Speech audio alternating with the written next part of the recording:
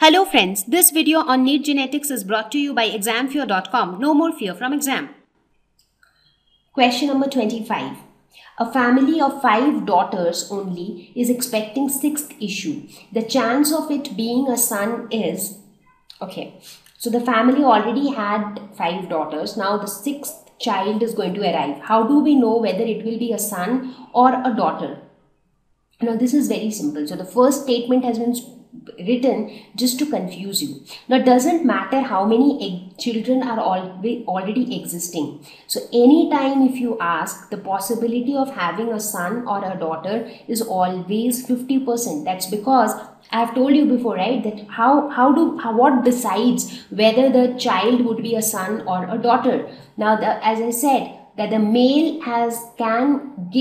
can contribute either its X chromosome or its Y chromosome. The female will always give its X chromosome because the female has XX in its sex chromosome and the male has XY. Now, if the male gives XX, it will make a girl child. If the male gives Y, it forms XY and it gives you a boy child.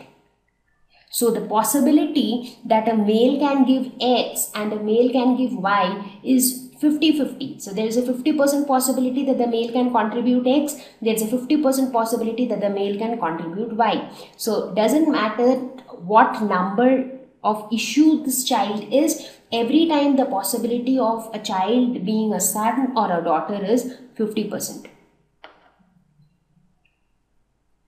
Question number 26. Which one of the following is wrongly matched? Transcription, writing information from DNA to RNA. So obviously the first one itself is wrongly matched because transcription is the process of RNA synthesis from DNA templates. So obviously from DNA we synthesize RNA but not to tRNA. So from DNA we synthesize it to mRNA. And the enzyme which plays a very critical role is RNA polymerase, which catalyzes the transcription of RNA. And this entire process of transcription has 3 major steps, that is initiation, elongation and termination. So in initiation what happens? The RNA polymerase enzymes binds to DNA so that it can do its job, because the main job is done by RNA polymerase. What happens in elongation? In elongation, after the RNA polymerase is bind to DNA, it causes the helix of the DNA to open and then causes the elongation of the helix.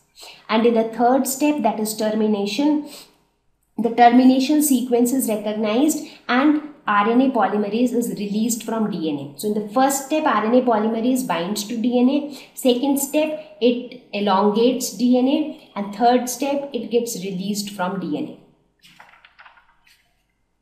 Question number 27. If one strand of DNA has the nitrogenous base sequence as ATCTG, what would be the complementary RNA strand sequence?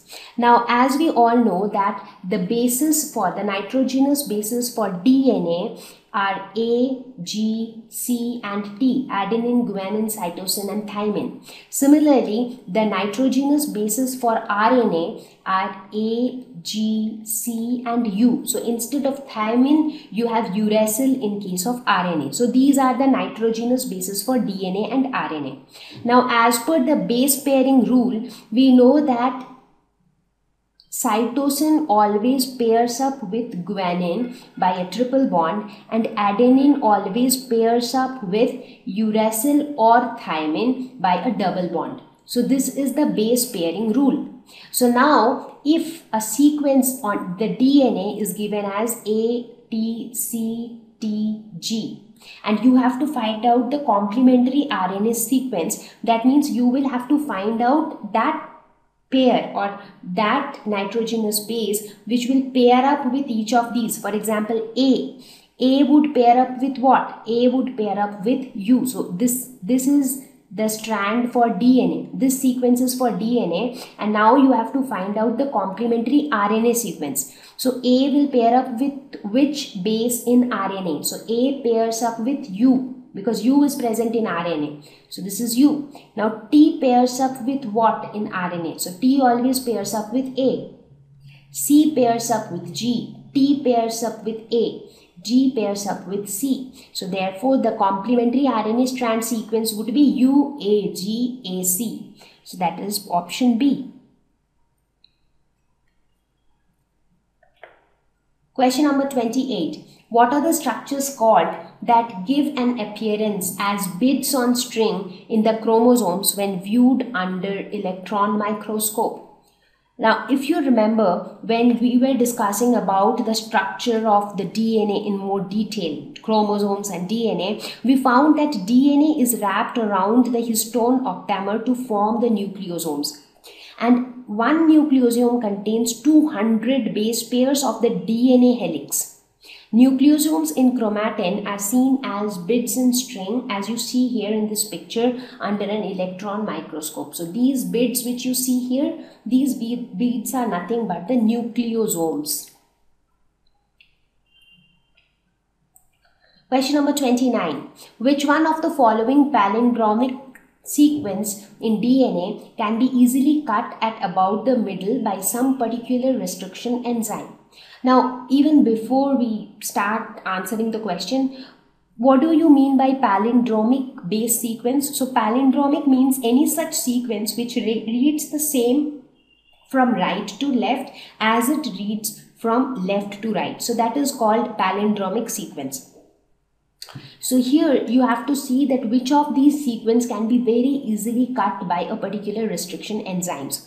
So for any of these sequence to be easily cut by a restriction enzyme, it is important that these two sequences should be complementary. So now let us compare for each of these options if the two sequences are complementary or not. So for the first sequence, CA. Now C doesn't pair up with A. So this is not the right option because these two strands complementary means each of these nitrogenous bases should have the corresponding base on the other side such that they follow the base pairing rule. Let's look at option B. GC, that's fine. AT, that's fine again. TA is also fine. AC, but A doesn't pair up with C. So this is also not the right option.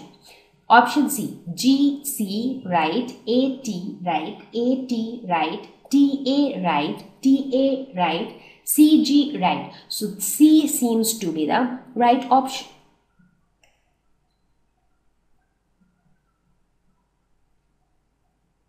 Question number 30. Which one of the following pairs of codons is correctly matched with their function or the signal for a particular amino acid? So when you actually look at the entire combination of codons and the respective amino acids, so you see that for alanine, what are the pairs of codons that we have for alanine? So they are GCG, GCA, GCC and GCU. So in this case, GUU is not the correct match. So this is not the right option. Stop. For stop codon, what are the codons that we have? UAG, UGA, UAA. So here we are given 2 out of this. So this seems to be a right option. What about the start codon or methionine? So for this, it is AUG. So AUG is for the start codon. So ACG is not the one. Leucine. For leucine, we have UUG and UUA. So here also UCA is not the correct one. So B is the right option. Thank you. Please visit examfear.com for free quality education. You can learn with a simple 4-step learning process wherein you can watch video lessons, you can ask your questions, you can refer notes, and you can take a free online test. We have content for class 6 to 12 on physics, chemistry, mathematics, and biology along with practical videos. So please subscribe to our channel for daily updates. Thank you.